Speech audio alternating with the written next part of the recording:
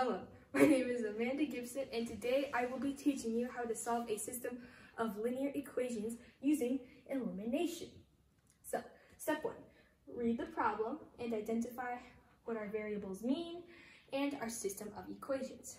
So, to start us off, Julia bought 15 flowers for $35. Sunflowers are $3 each and daisies are $2 each. How many of each type of flower did she buy? Down here in our information box, we have sunflowers equals S and daisies equal D. So for our first equation, what we get is Julia bought 15 flowers, meaning that as a total, Julia has 15 flowers. And there's only 2 types of flowers, so we get S plus D equals 15.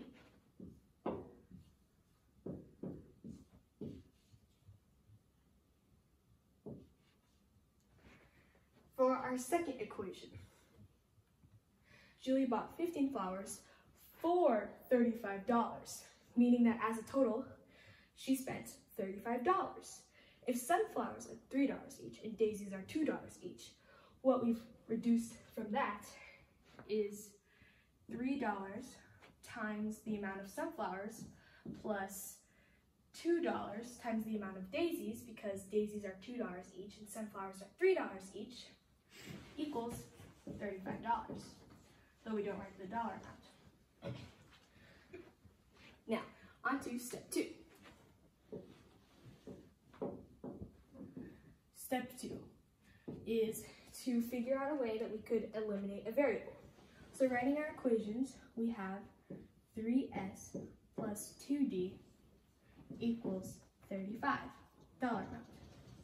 And we have s plus d equals 15. So as you look at the equation, you're probably wondering, how am I going to eliminate a variable if neither of these match up? What you can do is multiply the equation with one of the equations that doesn't match up by a number, preferably the smallest number, which is 2. And to make it match up even better, you add a negative sign so that they cancel out, eliminating variable d. On to step 3.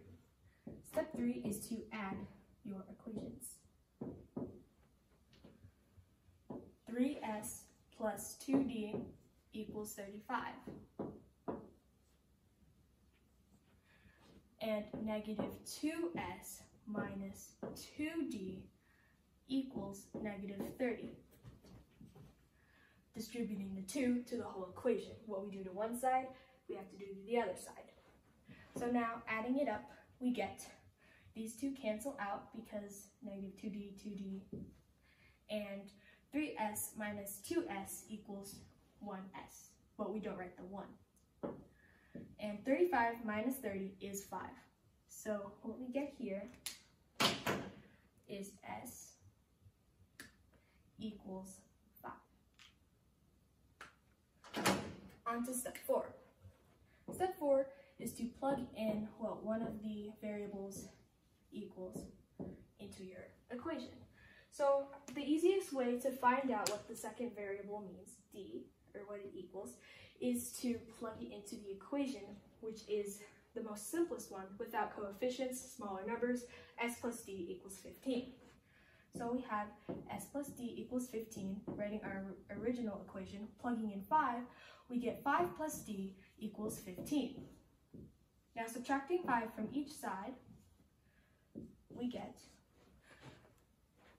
up top here, d equals 10.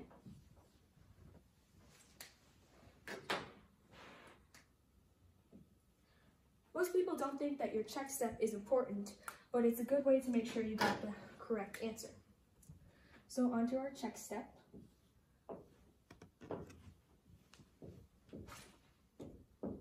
We write the original equations, s plus d equals 15,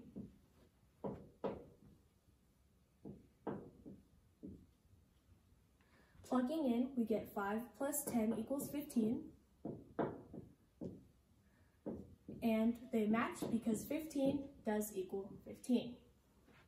Now onto our more complex equation, we have 3s plus 2d equals 35.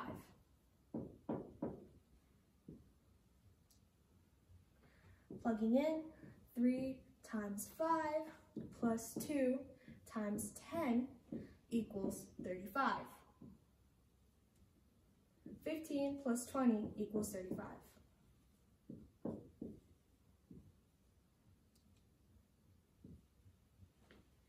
$35 equals 35.